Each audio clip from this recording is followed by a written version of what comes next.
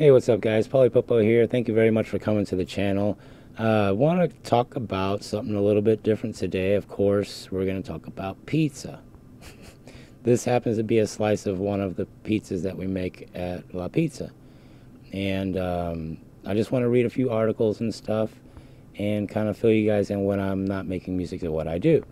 So if you're from St. Louis, I'm usually Paulie from La Pizza, but online I'm Paulie Popo, so that's why I do that.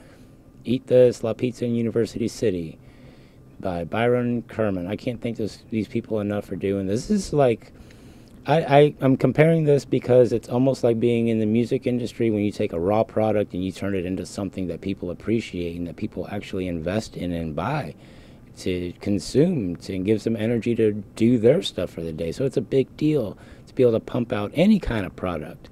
We are a pizzaiolo is basically a producer, so we're the producers of pizza out here in St. Louis. Okay, I just want to show you guys some of these nice things that people say about us. It's no surprise to find other people in the restaurant industry eating at La Pizza. The pizzerati know that this city hole in the wall has what just might be the best pizza slice in town. The hand-tossed dough is made by the owner, Paul Bishop. That's my dad. And that's my name too, but that's my dad, so don't get that confused. From a family recipe kept secret even from his employees. And yeah, we don't let anybody else make the dough. Only me and Pops would do that. And it's nothing personal. It's just I can give you an MPC. I can give you my keyboard. I can give you that dough recipe, and it's not going to come out the same way. You got to just understand that. It isn't going to come out the same. It'll come out good. The workflows can inspire you to do things your own way, though. That's the whole thing. Just like making beats. It's baked until it's the perfect combination of chewy and crunchy and adorned with a simple fresh tomato sauce, 100% whole milk mozzarella. Guys, we've been here 20 years, and I've never really given any recognition to La Pizza on my channel because I didn't really want to, I didn't know you guys wanted to know more about this. So let me show you a little bit more. Let me show you a little bit more about what's going on here. This is my old man. Behind us is a beast of pizza ovens. Those are 1936 Bludgeon ovens. I don't give a shit what anybody says. I have the serial numbers on them. They don't make the parts in them. They dinosaur ovens. But yeah, he's taught me how to spin pies. I've watched him all my life do this. And this review right here, simply put, La Pizza offers some of the best pizza you'll ever sink your teeth in. And RFT, I'm not just saying this, dude. They wrote it, not me. And the pizza dough is fluffy, crisp, ham-tossed, mozzarella, 100% whole milk. Their owner, alums of Bob's Seafood. Long story short,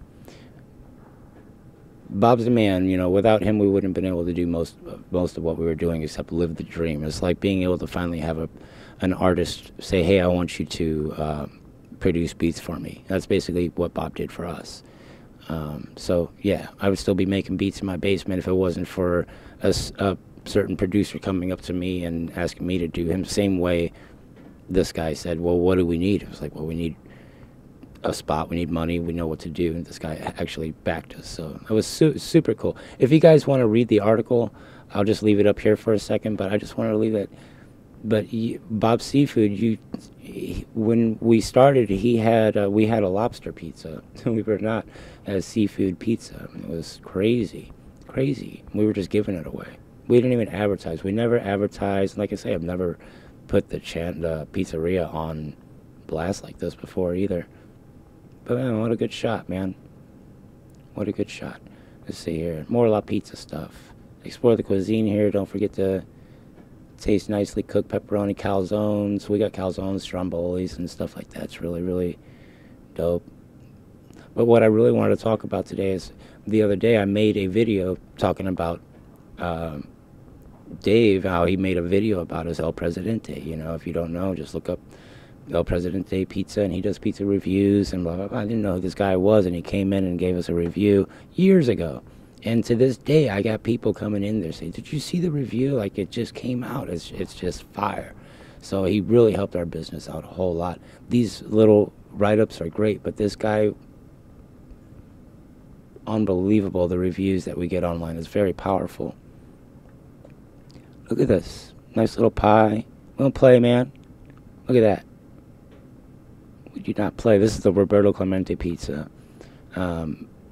Again, long story short, here we go.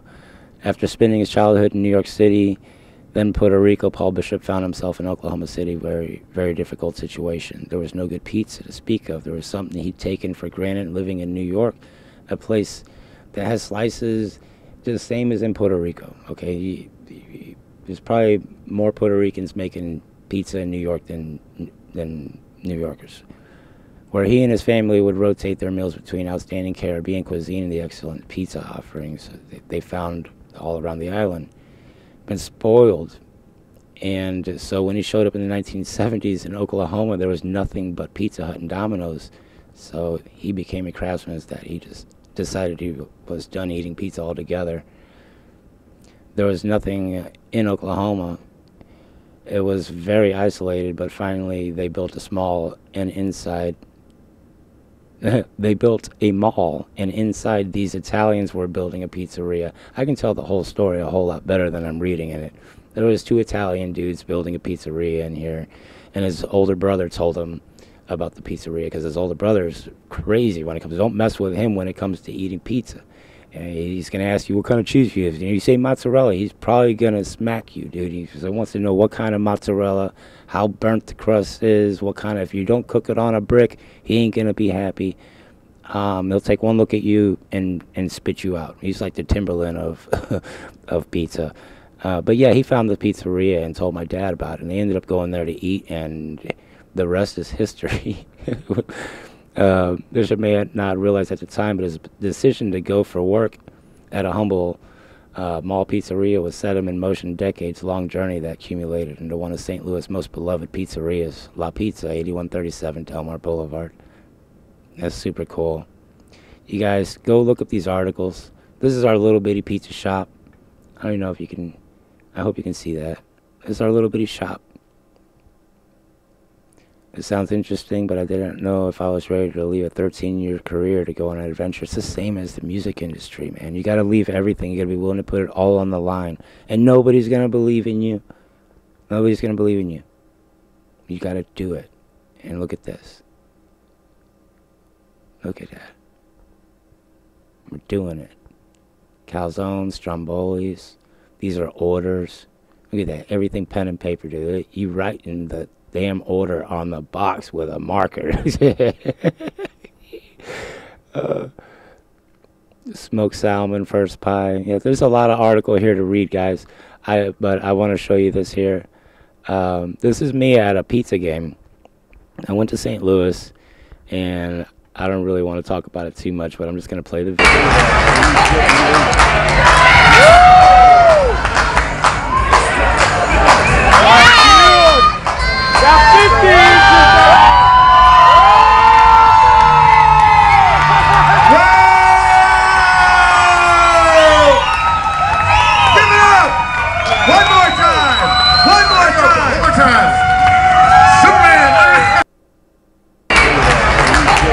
So the dude talking, saying one more time, actually he's one of a well-known chef here in St. Louis, but he was also running that competition. Somehow I came in 3rd place when his pizzeria, yeah, I'm gonna call you out, and your pizzeria didn't finish 2 of the events. I was the only one who finished my event, and I finished all my events.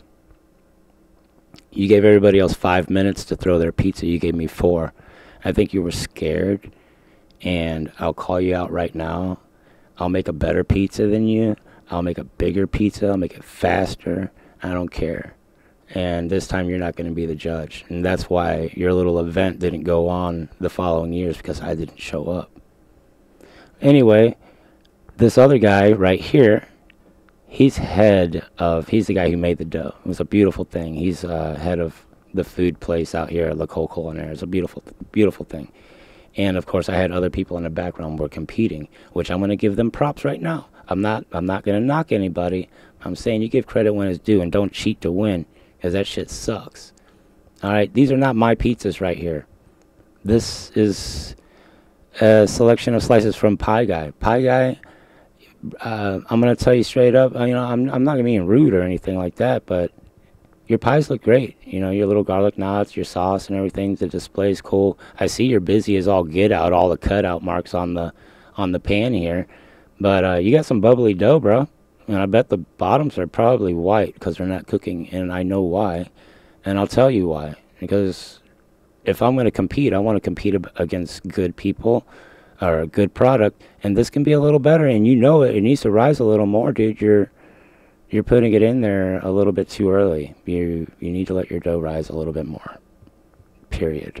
I don't know what you're using for flour or whatever, but it's not. It could be better. Our pizza could be better. Everybody's pizza could be better. I'm being honest.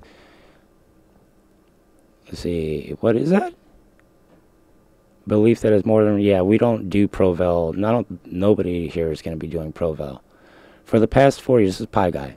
For the past 4 years, Mitch Frost has been serving up excellent New York style slices at his Grove Hotspot Pie Guy, 4189 Manchester Avenue, 314-899-0444. Frost pies capture that the greasy ease of the Big Apple's grab and go joints. I wish I could have read that better. Though they actually are in reflection of his painstaking research and experimentation. Hey, that's what it is, man. You don't take my criticism lightly. Do experiment. You're so close, dude. I'm just saying, that's just a little thing. That's all you need is the dough. We got Pizza Head. Let's see what I got here. We got Pizza Head right here. Let's read this together.